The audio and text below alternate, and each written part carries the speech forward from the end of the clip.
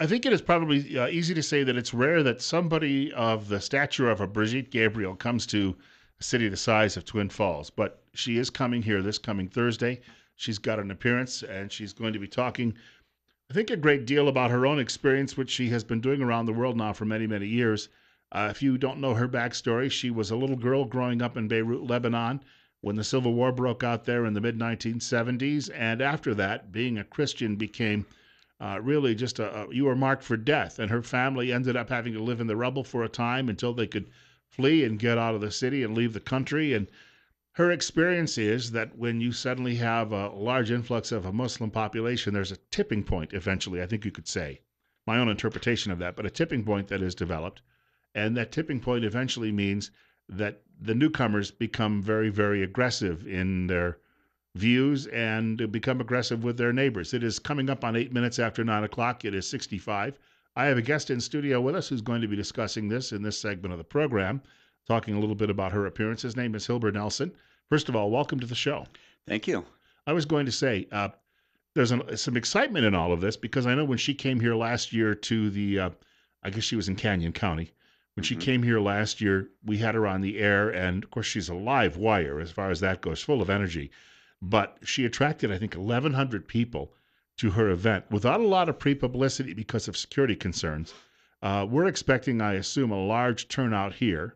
A little details on this. So it's coming up Thursday night, right? How do Yep. people get there if they intend to go? Okay. It's going to be at the Roper Auditorium at 7 p.m. Tickets are free. You can call 544-0498 about getting free tickets at the door, or you can order free tickets by going to Eventbrite. And Eventbrite is spelled Event, Bright, Brite.com, and simply type in Brigitte Gabriel presentation, and you'll be able to download free tickets. So that's how you can come. I think the doors will be open about 6:30 or so, and she'll be speaking. We actually have two events, Bill. The following one is on Friday at the City Park in Twin Falls, and it is from 5 to 8 p.m. It is a picnic involving food, music, speakers from the local chapters of Act for America, of which Brigitte Gabriel is the founder, the John Birch Society, and Dally Post Tactical out of Pocatello. And it's your opportunity to answer the question after you listen to this very dynamic speaker: what can I do locally to make a difference about making sure our country remains safe and the Constitution remains the law of our land? So you'll have an opportunity to meet local folks. It's time for family, some music for fun, networking. There'll be lots of presentations and an opportunity to really hear more about what's going on locally. I think that we could say, and I've got a couple of clippings here because for a time, I mean, we've had a refugee program here for, I guess, 20 years, Yeah. and it's been a very quiet sort of refugee program. But after the crumbling of Syria and other parts of the Middle East and Africa that we've seen going on where these refugees are coming from, again, we go back to the notion that we don't know who all of these people are who are coming here. And I assume she is going to tailor her message a great deal to local concerns. I mean, she can share her own experience, but she can likely, talk to us about what can happen to your own community, right? That's right, because Brigitte Gabriel is the founder of Act for America, and they are one of the leading national experts. She is one of the leading national experts in the world providing information on the rise of Islamic terrorism. She lectures nationally and internationally about security issues, current affairs. Her expertise is sought by business leaders. She's addressed the United Nations about this, the Australian Prime Minister, the Pentagon, Joint Forces Staff College, the U.S. Operations Command. She's written two books on this subject, one of her own experience that you talked about in Lebanon called Because They Hate, which is the answer her father gave her when she was a little girl about why are the Muslims doing this, and that was his answer. We see an article in Breitbart about how the Islamic State says this is a religious war and we hate you. And that's not something I'm quoting, that's something that they're quoting. So we see this. She's able to speak locally to issues nationally. She's very excited that Act for America local chapter is working with the John Birch Society and Dally Post Tactical.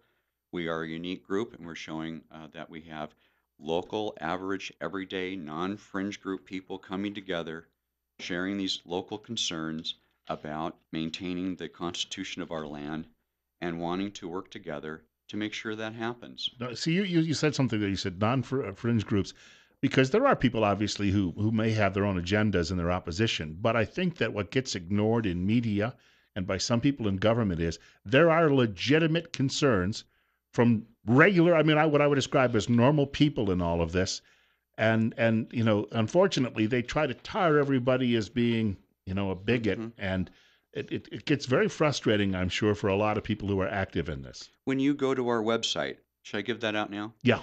Okay, so write this down, listeners. It's www we the people mv as in Magic Valley dot wix dot com and then /home HOME. We're more than just a website about We the People Magic Valley. You will find a calendar of events. You'll also find a blog, and you'll also find news that the Times News has either chosen not to report or spins to their liking. A lot of this came to the forefront with the June 2nd sexual assault on the 5-year-old girl at Fawnbrook Apartments that eventually got national attention, for which the Times News to this day really hasn't done investigative journalism on the subject. But we did, and we are going to be doing more of news about local concerns. So, again, this is a place for us to tell this side of the story that doesn't get told. If you can grab the headsets, there should be a pair there. We've got a telephone caller, I believe, and might have a question or a comment. It's 9:13. Hilbert Nelson is our guest this morning, and he's discussing the upcoming visit by Brigitte Gabriel at 66. Bill Colley with you as well on News Radio 1310 KLIX and newsradio1310.com. And caller, you're on the air. Yeah, good morning. About a week ago, a friend of mine that was Iraq, Afghanistan veteran, and one of the, what do you call those people, refugees, had gone into a gas station and started throwing things off the shelf and was groping women, and he got in a fight with this guy. He ended up stabbing somebody. The cops came, arrested him, and he's in jail right now on a $100 million bond. I don't know who this guy is, but Osama bin Laden was $25 million. This guy's on a $100 million bond. So I'd like to know who this guy is. Thank you. That's a new one to me. That's a new one to me too, but it points to a lot of things that we're seeing. I just printed out on the internet all of the deaths that have occurred since 9/11. The most recent, of course, was the one in Orlando with 49 people. But if you look that up on the internet, as I have on, it's called Islamic Terror on American Soil: What Makes Islam So Different?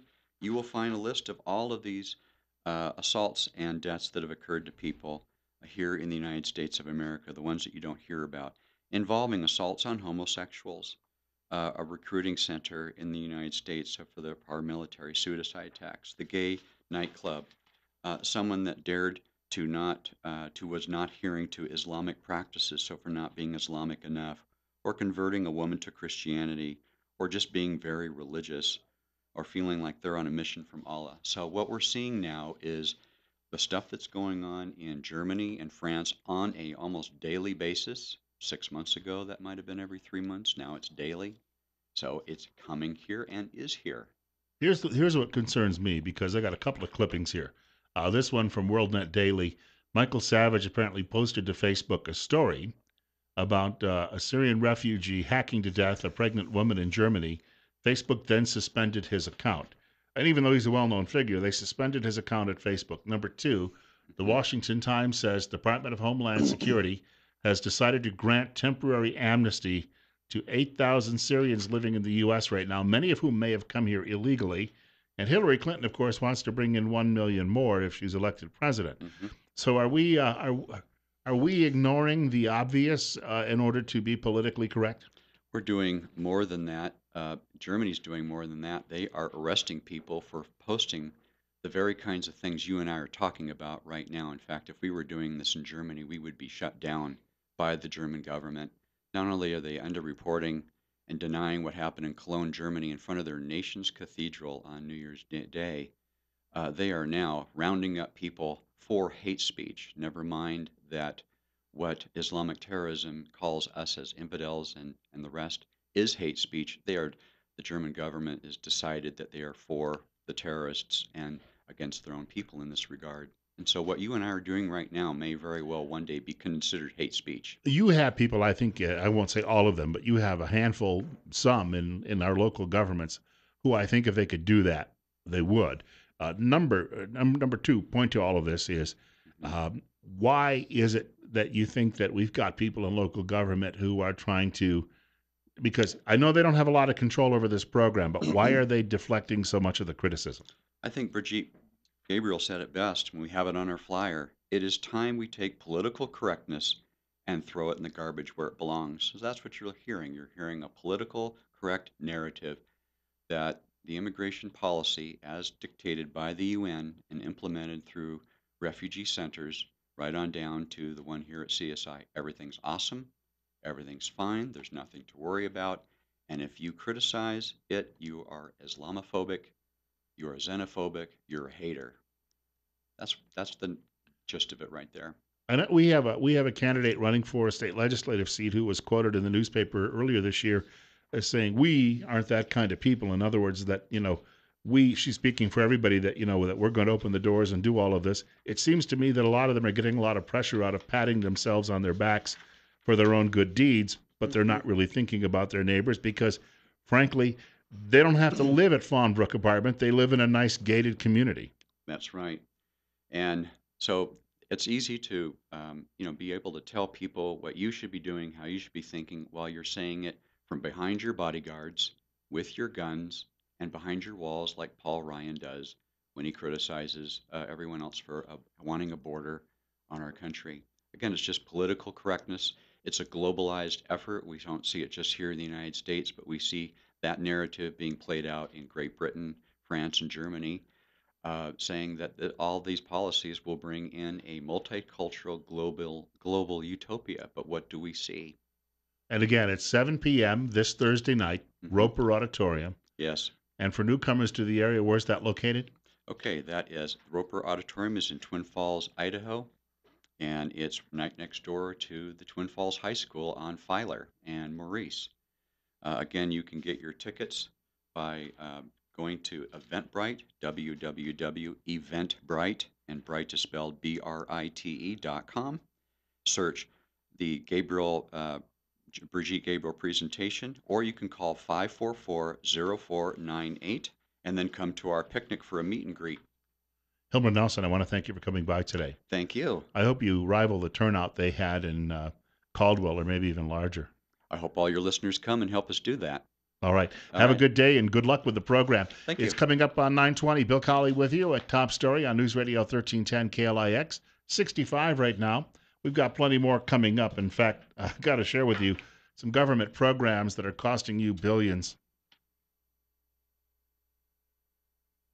Just as a follow-up to Hilbert Nelson's presentation here in the last few minutes, I have an email from someone in the listening audience who is sharing some disappointment, not anger, but just disappointment because they went to a local church to see if they could pass out flyers about Brigitte Gabriel's visit, because Gabriel being a Christian speaker, they thought it might be of interest to people at the church that this is taking place. And well, they were told, well, you can't do it in the church, but that's okay. They said, we'll do it outside, and they put flyers underneath windshield wipers. Apparently, after they left, somebody went out and removed all the flyers. And they're pointing out that the congregants can make up their own minds about whether they'd like to go or not. And they said they don't feel it was solicitation; it's just informational that this is taking place, and they'd like to get the word out to as many people as possible.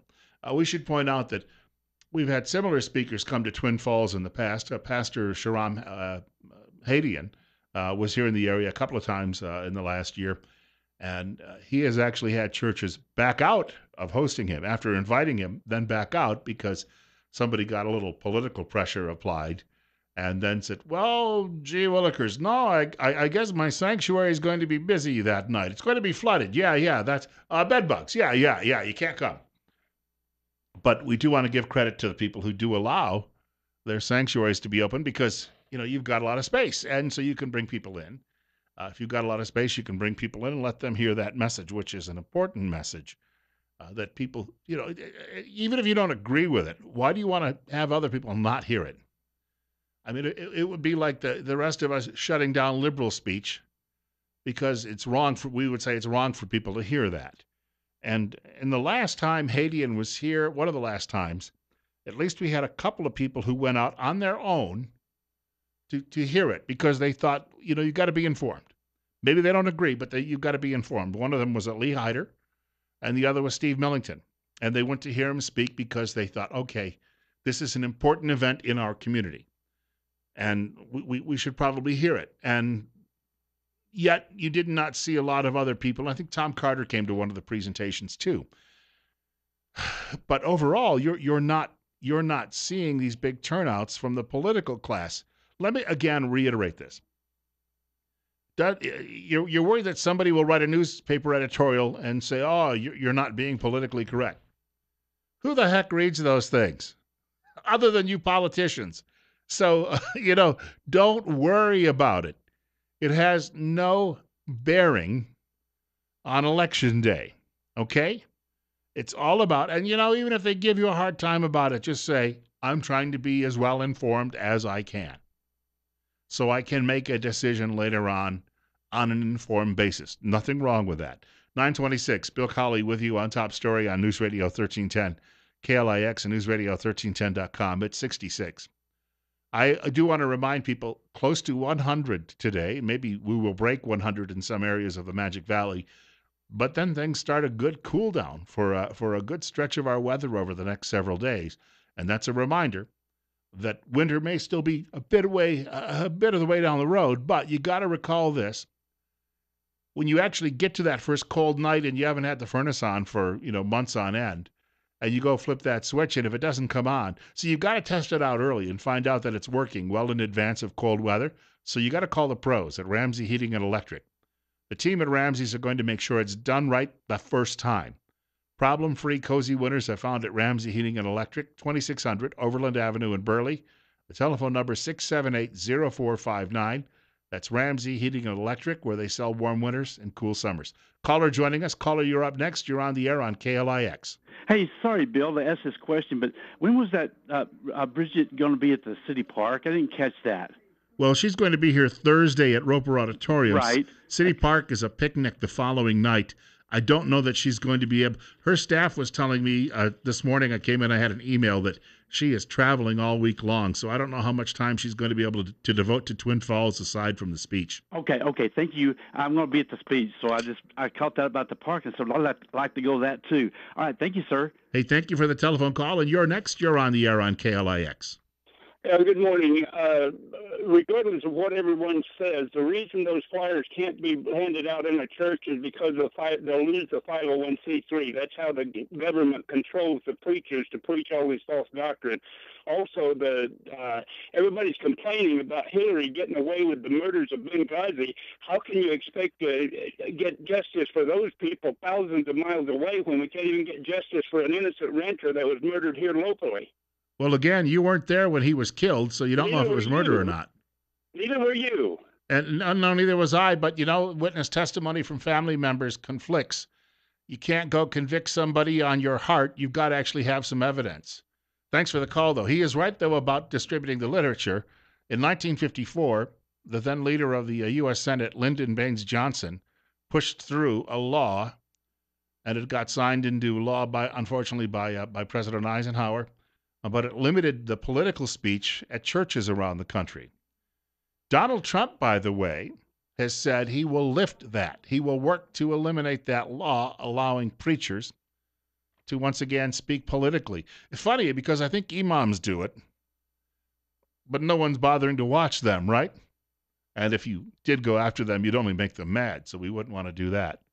It's 67. Bill Colley with you on Top Story. And by the way, about the rancher. Oh, murdered, innocent rancher. If he was drunked up like somebody told me yesterday and he was, waving that rifle around and shooting it off in the direction of people, it might have actually caused a problem. But the Attorney General can't go put people on trial because he's not named Marilyn Mosby with a lack of evidence. Thank you.